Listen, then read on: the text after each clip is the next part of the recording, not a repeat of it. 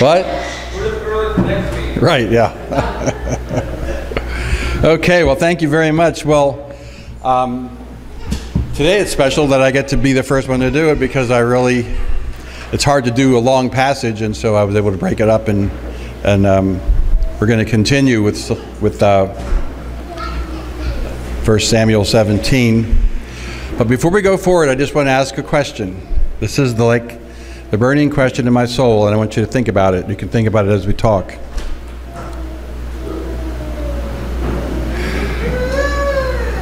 I don't know how many people lived in Israel at the time of Goliath. I don't know how large Goliath's army was.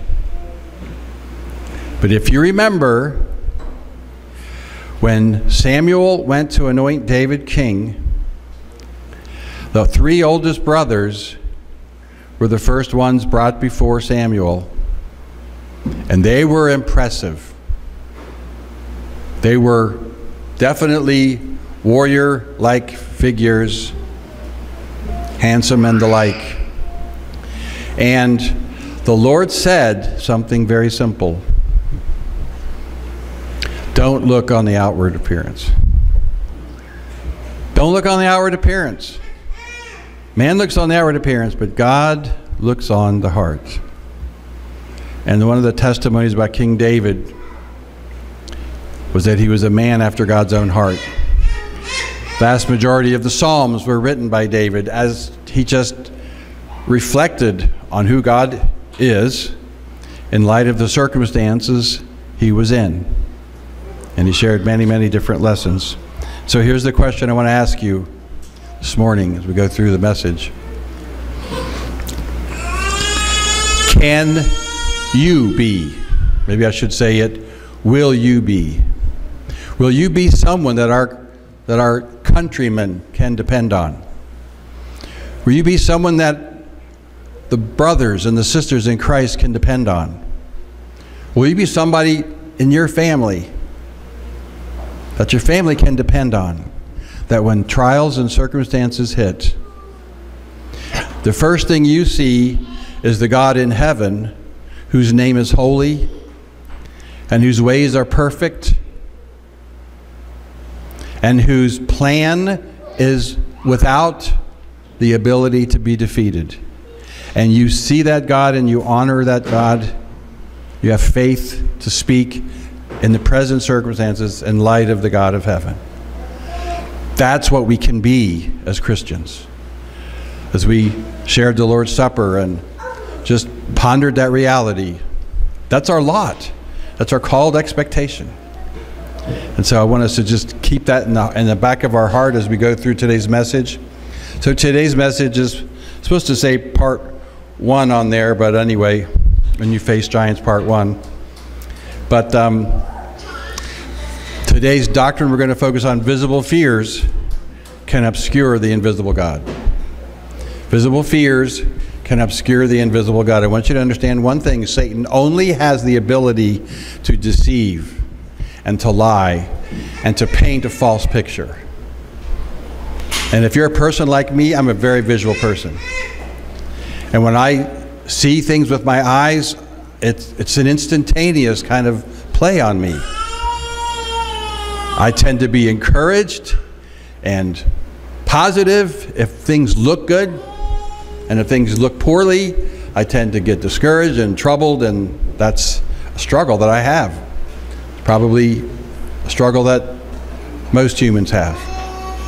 But Satan will always blow up our adversaries, and who knows exactly how tall Goliath really was. Maybe he was only 7 feet, but he sure looked like he was 9 feet. So let's go forward. Now, I have in here one word that I've defined. It's a part of the pre-application. Visible fears can obscure the invisible God. Goliath used the term defy. I defy the armies of Israel.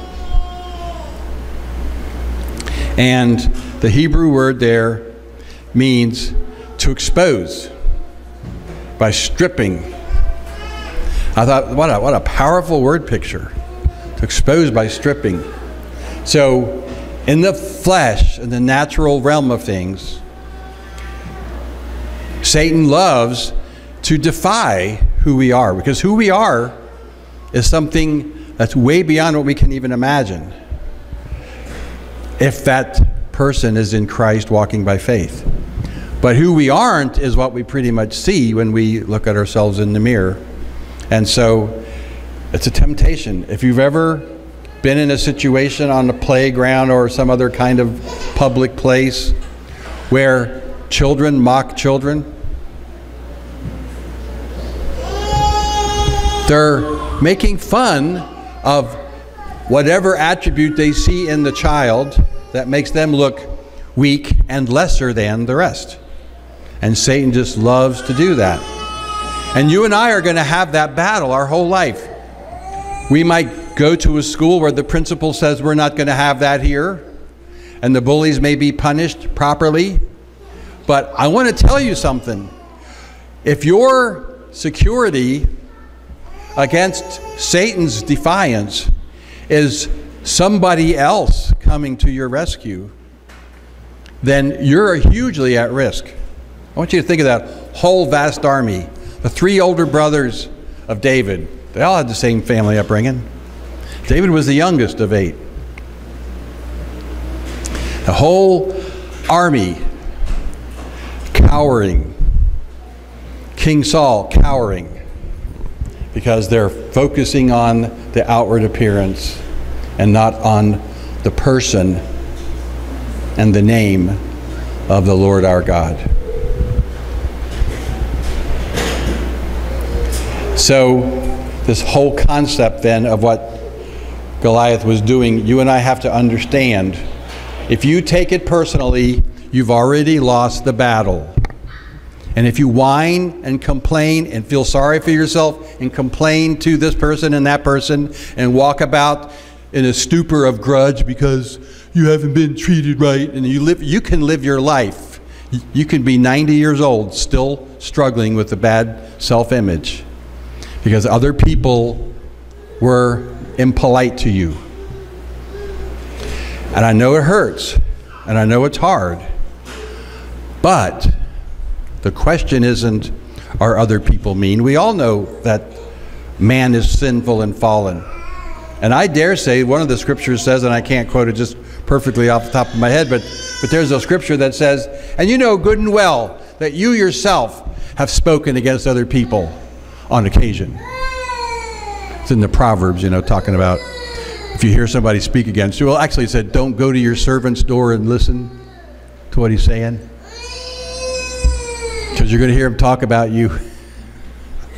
Just give it a break. You know good and well you've done the same thing. So our concern here at this hour, our concern in this message today is, what are you going to do with the defiance of Satan? Now, I have a little passage here from Matthew 14 on the screen. And so they saw Jesus walking on the sea, and they were terrified. It's a ghost, they cried out in fear. Now again, pay close attention to yours and my temperament. We have a natural filter. What we process through the natural eye. And you and I know good and well nobody has ever seen anybody walking on water. Add to that a stormy sea, perhaps clouds blowing and maybe the moon flashing here and there, and it begins to be a little bit trepidatious. But obviously there was enough light to see Jesus. I don't think he was glowing in the dark. Maybe he was, I don't know. But the reality is they trusted what they saw, and what they saw was impossible, and it scared them. And I want you to understand. Okay, I got to be really careful because I get afraid too. But when you're afraid, you've taken a position that you have full knowledge of everything that you need to know so that you're capable of judging that situation and to run for your life. Now, there are times that it's important to run for your life, and those things are come clear, but what we need to understand here at the onset is never let fear take you. Let the thing of fear coming at you bring you right immediately to the throne of God so that you remember who's in charge. So that you might be like Esther, who faced her fear, and she faced it spiritually. And she summarized it, you know what? If I die, I die. I'm going to trust God for His purposes, and I'm going to do something that's right, and I'm going to put my fear aside and realize if I may die, but if I die, I'm trusting God with my death. That is such huge victory. And then Peter says, Lord, if it is you, command me to come out on the water to you. And Jesus said, come. So Peter got out of the boat and walked on the water and came to Jesus. Can you believe it? Nobody's ever done that before or since that I know of. But when he saw the wind, he was afraid. And beginning to sink, he cried out, Lord, save me. Jesus immediately reached out his hand and took hold of him and said, oh, you of little faith, why did you doubt? When they got into the boat, the wind ceased. And I need us to understand this morning as we go forward, you are not going to live a life where you have no fears. You must learn to live a life that knows how to handle your fears in faith. And practice it. Parents, help your children practice it when things come along that truly terrify them. I remember a really precious story my wife shared with the children, and it came from one of the Psalms, but it was a precious story. But it's centered around the Psalm that says, when I am afraid, I will trust in Him. Short picture. Fear leads us to the cross. Fear leads us to prayer. Okay, so now let's pick it up. What happened before? Now, this is actually the first part of what Joel read, verse 12. So it's giving a little bit of background again to David, like we hadn't just gone through chapter 16. And it said, David was the son of Jesse, an Ephrathite. Jesse was from Bethlehem in Judah, and he had 8 sons. In Saul's time, Jesse was an old man, and his 3 oldest sons followed Saul to war. First son was Eliab, second was Abinadab, and the third was Shammah. And David was the youngest son. And Jesse's 3 oldest sons followed Saul, but David went back and forth from Saul to Bethlehem. And there he took care of his father's sheep. So I just want you to get the picture for a moment, okay? We just finished chapter 16. Chapter 16, David was anointed. Chapter 16, David went to Saul's household, and he played the harp for King Saul because he was skilled at the harp. And we have this snapshot here that for some reason, David was so important to watching those sheep. He went back and forth from Saul. If you remember in chapter 16, Saul had requested, can David come and stay with me in the palace? And so he came. But now we see here, David came, but he went back and forth to keep track of the sheep. So I'm sure there must have been some other hireling that was a part of it. But I really want us to understand something about David's heart. A heart that is not filled with pride is also a heart that cannot easily be filled with fear. Because pride is the predecessor to great fear. Pride is the great predecessor to fear.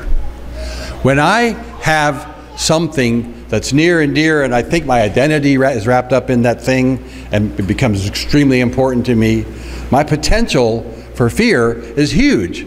If something comes in to threaten that, it's huge. And it's an astonishing thing. Now, David was still young. I don't know how young. Some say maybe 16, 17, in that range. But he went back and forth from the king's palace. He'd go to the king's palace and play the harp for a while and go back home and play for the sheep. But he wasn't, he's anointed king. Okay, you have to understand this. The guy, he was anointed king. It's no small matter what took place. But he didn't change who he was. And so when the scripture says that God raised himself up a king out of the sheepfolds, he saw David's heart, and that it was not about himself or his fame. It was about being a servant, about caring for the sheep. He cared for the sheep like they were as important as anything else on earth. And as a result, faithfulness grew in his heart. Let's continue. So what was the problem? Well, as we read during communion, which was an easy way for me to get some of the passage in, the Philistine came out every morning and every evening, and he stood before the Israelite army, and this continued for 40 days. I don't know if you can get that picture. 40 days, there's no combat, there's this standoff, and morning and night, Goliath comes out and challenges Israel. 40 days, that's a long time. That's a very long time. You can imagine that anybody, or maybe you can say everybody, would take, a day or so to figure out what's going on. But to be held under the fear, the bondage to that fear of Goliath, and never to shake yourself free to look at the Lord. And I'm just asking myself a question. Are you kidding me? In all of Israel, there's only one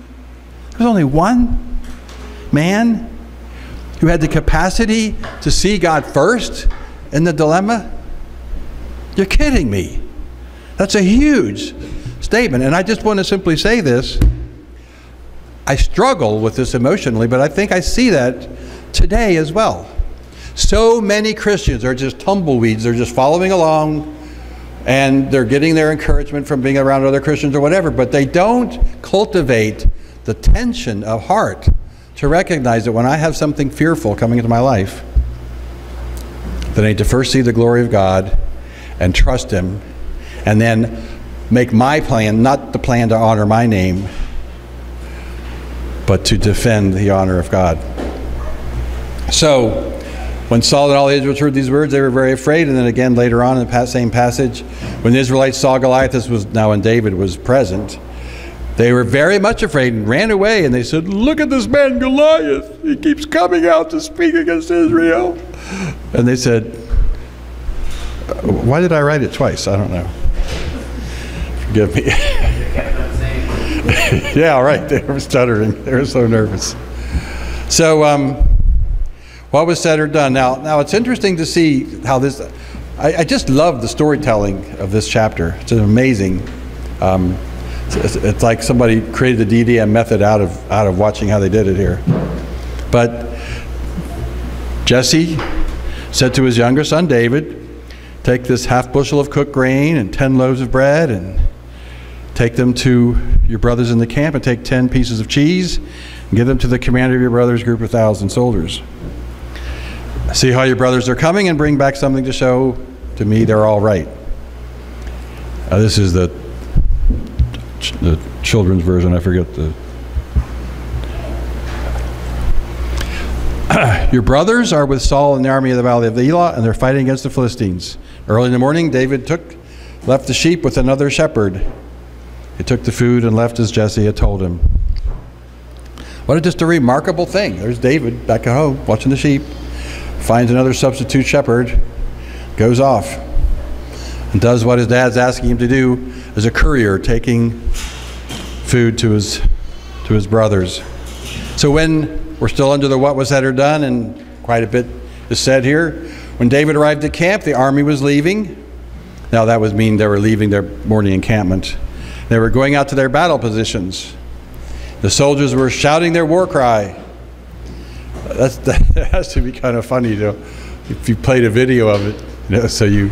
40 days this is going on, all right? So this might be day 41, I don't know. But they get up, in the back of everybody's mind is this guy Goliath, right? But here in their camp, you know, they just broke from mess hall, and you know how the football players get a little huddle. All right, let's go. You know, stir themselves up. They're going to go take on the enemy. And then there's that guy against Goliath, and everybody runs for their life. It's like, what a vain thing. You know, what kind of a stirring up of your, maybe the war cry was softer and softer every morning. I don't know. So David left the food with the man who kept the supplies, and he ran to the battle line and talked to his brothers. While he was talking, Goliath came out. He was the Philistine champion from Gath, and he shouted things at Israel as usual, and David heard it. And when the Israelites saw Goliath, they were very much afraid and ran away. And they said, "Look at this man Goliath, he keeps coming out to speak against Israel." The king will give much money to the man who kills Goliath. And he will also give his daughter in marriage to whoever kills him. And his father's family will not have to pay taxes in Israel. So, obviously, that's pretty significant. You could be tax-free the rest of your life for your whole family and get the king's daughter and be very wealthy. Continuing on what was said or done, then David asked the men who stood near him, "What will be done to reward the man who kills this Philistine? What will be done for whoever takes away the shame from Israel?" Now listen very carefully. This is what David sees. Instead of a giant terrifying the land, this is what David sees. What will be done for whoever takes away the shame from Israel? Goliath is a Philistine. He's not circumcised. Why does he think he can speak against the armies of the living God? The Israelites told David what they had been saying, and they said, "This is what will be done for the man who kills Goliath." Now here's the saddest part of the whole story. And older brother, younger brother. As we look at this, I just want to make a comment ahead of time here. Children, children, children. First thing I have to say to you, by the time you're old, you're going to have a package of offenses that have been against you. Okay? It's just going to be true. The larger your family, perhaps the bigger the package. You're not going to be happy. There's going to be things that were done. And if you find somebody, you can find somebody, sit down and say, "Can you believe what happened to me? This is what happened to me." And then you're going to find somebody, it'll probably be a liberal, who will listen. "Oh, you poor thing. I can't believe they did that to you. That shouldn't be." But we do that. Now, I want to make myself plainly honest here. When I left home at age 18, I felt sorry for myself. I felt like I had been mistreated. And in my early days of college, I noticed that I was constantly looking for, usually it was a woman, a mom or a daughter, somebody just to whine and complain about my terrible, sad lot. And, you know, truth of it is, all women are liberal. Till they get converted. Just kidding, just kidding. Now, I'm going to stick something in here, and Sally left, so you have to ask her to get the site. But she read to me something the other night. They've done this tremendous research, and they've discovered that they decided to research women's brains as they go through the process of having a child and raising the child. And they found that in the part of your brain where empathy and love and tenderness dwells, that part of the brain grows substantially. I mean, the size of the brain itself grows in that area. And it enables the mom to tune in emotionally to the child's needs and tactically to how to manage those needs. And the amazing thing is, a woman that never has a child doesn't ever have that trigger. It's an amazing kind of thing. Now, I don't know what kind of trigger, if it's a hormone trigger or whatever. And if you adopt, I do know one thing with adoption, it's always harder to bond to an adopted child, just because the child is so damaged and wounded. And so often adoptive parents get damaged and wounded in trying to reach out to an adoptive child because the child can't receive their love. Anyway, getting back to the picture, it was a huge study. And they discovered that after a year and a half, some of that intensive caring for a child diminishes, and the brain will shrink back a little bit, but never back to its original size. And then it continues on, and it gets re-triggered with instances when you're a grandmother and that kind of thing as well. So it's just an amazing thing that we're made differently. I want to say we're wired differently, but we have different capacities, but we need to understand. And men, one of the most important things to be man about is to be able to recognize, yes, there is pain and sorrow, and to have reasonable empathy. But never in my life as a pastor have I made any progress with anybody that I've counseled, ever. When my only counsel was, wow, I really see how sad your life is and how much you've been hurt, and I'm really sorry for you. And then I stop. What'd you say? I said, have you ever said that? No, I said I can't do that. Because that's nothing. I didn't say anything. Human empathy doesn't accomplish very much. But if you understand this pain and the sorrow and you can paint a picture, you know what, I know this is hard, but you need to back up a little bit and see what God's doing. God's doing something so exceedingly abundantly above all that you could ever imagine, that you just need to get your eyes on God and embrace this, receive this, and stop kicking against the goads, as the Lord said to Paul on the road to Damascus. So here's David and his older brother Eliab, and he hears David talking with the soldiers, and he becomes angry with David. And he asks David, now I just want you to think, you got to put this back. When I was a child, I didn't get this part. You got to put this sentence back in the context. David is anointed king. A substantial outpouring of the Holy Spirit has visited David, so much so that the king's palace heard of it. And he was asked to come to the king's palace to minister to the king. David has been going back and forth to the palace for a good amount of time. It doesn't say. And so David's brother Eliab has a problem. And if you're an older brother and you have a younger brother who's more successful than you, this might be a struggle that you have to deal with. But Eliab became angry, and his anger and his jealousy became the filter that he processed information through. And look what he says. Why did you come out here? Well, he had already said. He had already brought the cheese and the grain and the loaves of bread. And he'd already said, Dad wants to know how you guys are doing. I know you're proud. Hebrews says, and the wickedness of your heart. You just came down to watch the battle.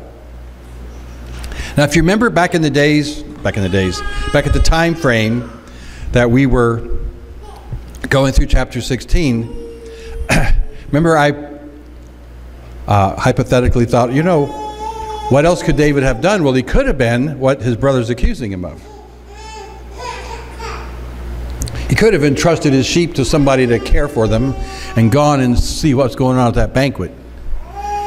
But he didn't. He was a very upright young man. And his brother was accusing him outlandishly just purely because of jealousy. And David asked, what have I done wrong? Can I even talk? And that's one of the translations of it, but I like the King James a little better. Is there not a cause? And he turned away. That's the greatest response to a proud, angry brother that I could imagine. You give a brief statement, what have I done wrong? And you turn your back. Is there not a cause? Turn your back. You do what you're supposed to do. You don't let the jealousy of somebody else. And it's possible, just don't ever forget, it's always possible for a younger child to be bullied by an older sibling by their jealousy, because that structure has existed in the family for a good amount of time. Going on then, he says, and he turned to other people and asked the same questions, and they gave him the same answer as before. So let's wrap it up. What are some of the choices? David could have been too proud to be his father's career, but he wasn't. He was a man after God's own heart. And Eliab could have been respectful and confided in David with anticipation. You know, if Eliab had had any spiritual bones in his body, if he wasn't a proud, arrogant man, which he was, he would have realized, David, you're here. I got a problem here. And he would have himself shared the problem. But he was so focused on his ego, he was so focused on his pride, that he didn't have the slightest capacity to see the bigger need of the whole nation of Israel, and all he did was act out of his jealousy. Is that going to happen to us? Sometimes it is. Can we let it get us down? We can't. David walked in the anointing of the Holy Spirit. He sidestepped the bitter jealousy of his brother, and his brother missed a huge opportunity. So what are some spiritual lessons we can wrap up with here? Again, if you remember, I asked that first question. Can you believe it? In all of Israel, no one had the capacity to remember the awesome, mighty God who had delivered them and brought them into Israel, whose name was holy. And I think that's terrifying. And I just want us to realize, everyday ordinary life wears you down. Everyday ordinary life tends to cause you to see more and more with the temporal eye and less with the spiritual. One of the greatest gifts God has chosen to give his people is the gift of trouble or tribulation. He deliberately wants us to have our, our agenda crossed, our feelings stumped. He's after getting our attention. Because the Bible says in Romans 8, somewhere around verse 20 something or other, he says,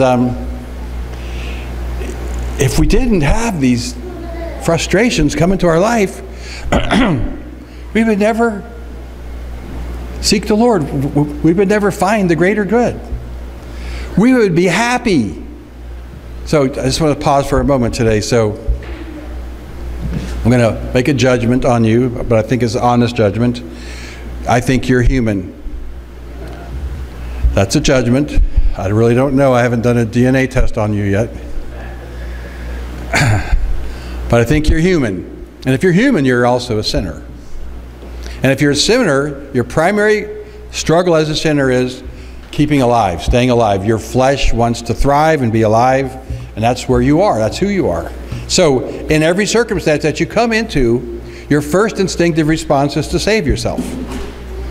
And the disciples of Jesus are not called to save ourselves, but we're called to give up our lives for Christ's sake in the gospel, and to discover suddenly that we found our lives. We really truly found life. So it's imperative that we understand that my attitude and my devotion to God matters more than any other thing. And the circumstances I am in are not the primary thing I need to focus on. Just in my circumstances, I trust the Lord. Who knows where God will take me? Man might shove you on the back pasture watching a bunch of mangy sheep. But the Lord sees your heart. Be a man or woman after God's own heart. So what are the spiritual lessons of God? Well, God chose David. Now, I'm quoting here from Psalm 78. God chose David, his servant, and took him from the sheepfolds, from following the nursing ewes, and he brought him to shepherd Jacob, his people, Israel, his inheritance. And with an upright heart he shepherded them and guided them with a skillful hand. What an incredible statement. What an incredible testimony. that the humility of serving in the least way possible prepared David for serving in the greatest way possible. Maybe we could speak of a spiritual truism. The more successful you and I are in serving God in the least ways that are there to be done, uncompensated,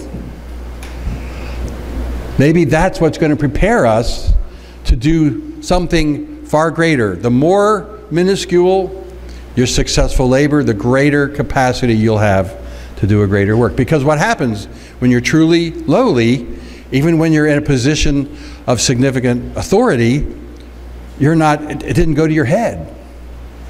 You're not full of pride and self-accomplishment. You're still a servant, and you still know how to find God's interests at the hour, at that occasion. David, foreigners will take care of your sheep. Foreigners will work in your fields and vineyards. And you will be called the Lord's priests, servants of our God. And you will enjoy the wealth of nations and boast about the riches you've received from them. Now that's from Isaiah 61, verses 5 and 6. And the whole chapter 61 is astonishing. It begins, of course, with that prophecy of Jesus. And this is speaking of the fruitfulness when Israel is finally a nation redeemed. But I just want you to see something about David here. Even in Israel, how many years later, after David's great reign, just before Israel's deported into bondage by the Babylonians, shepherding sheep was considered the lowest job. Shepherding sheep, keeping fields and vineyards, it's the lowest job for slaves. So I want us to understand about David. He was never, never, never too proud to be doing the lowest job. But he did the lowest job with the biggest vision of who God is. That's what I want to be. That's who we can be. Eliab, listen to this little one-liner here.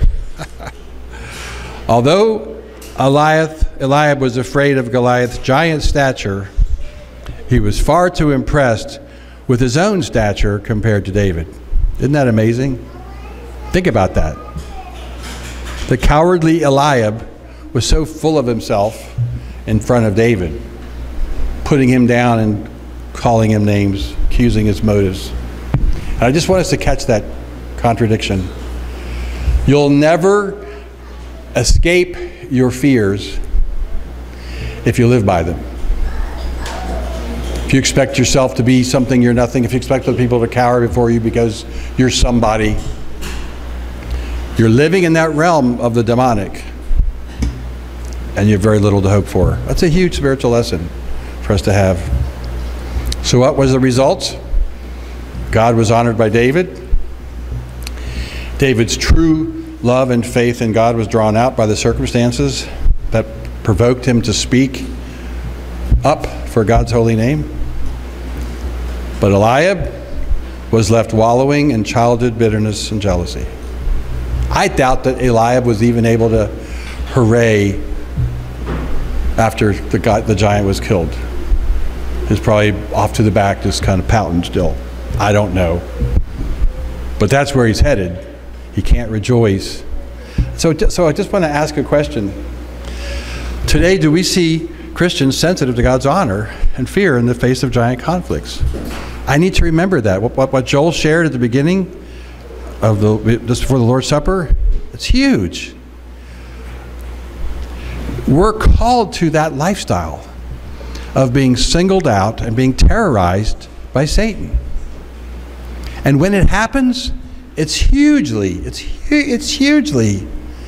inappropriate and terrifying and unbelievable. And it's so easy to look on the outside of how horribly terrible and unrighteous it is. But we can never forget. We can never forget. You're just called to do one thing. Let go of your life for Jesus' sake. Let go of your life for Jesus' sake. Always have Jesus and his interest in your heart and in your mind. And when a circumstances comes your way, let your life go. If you die, you die. That's our heritage. We can do this. Let's pray.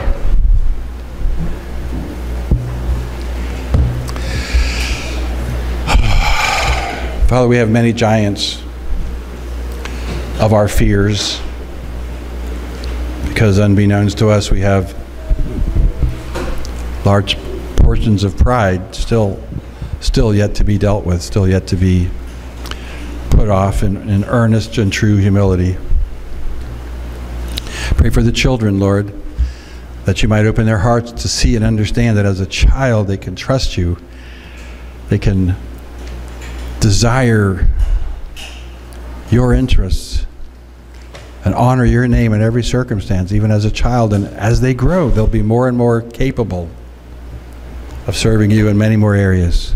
Thank you, Lord, that it's not about good education, fighting our way to the top, but it's about trusting you and serving you and doing what we're called to do, being happy slaves to fill up whatever moments, being trained and taught in whatever fashion that you deem fit, and embracing it and receiving it. Let that be the lot, Lord, for all of us, but we especially ask it for our children. Pray in Christ's holy name. Amen.